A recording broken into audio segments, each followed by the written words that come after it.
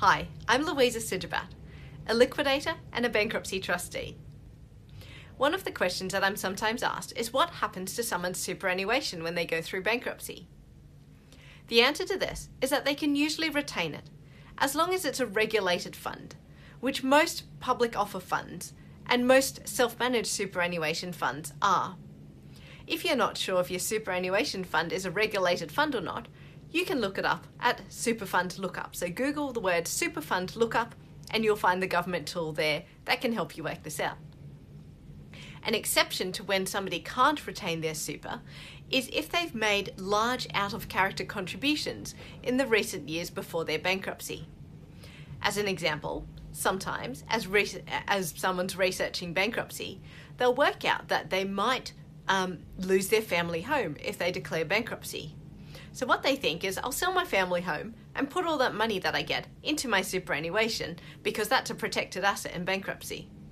So, if that were to happen, the funds that would be the proceeds from the sale of the house wouldn't be protected and the person going through bankruptcy wouldn't be able to keep that amount in their superannuation fund because it is a large out-of-character contribution and has probably been made for the purposes of defeating creditors, which isn't okay under bankruptcy laws. If it's someone's regular contributions to super through their employer or even their own regular contributions, that's usually something that they can retain through the bankruptcy and after as well. Another question I'm commonly asked is what happens when someone wants to withdraw money from their superannuation partway through their bankruptcy. So if the withdrawal is done as a lump sum withdrawal, then they're allowed to retain all of that money. It doesn't get lost to their bankrupt estate. And it doesn't count as income towards something called income contributions in bankruptcy. Somebody may also choose to withdraw money as a pension throughout their bankruptcy.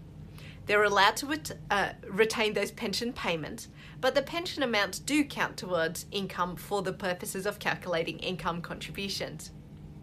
So that summarises what happens with superannuation in bankruptcy.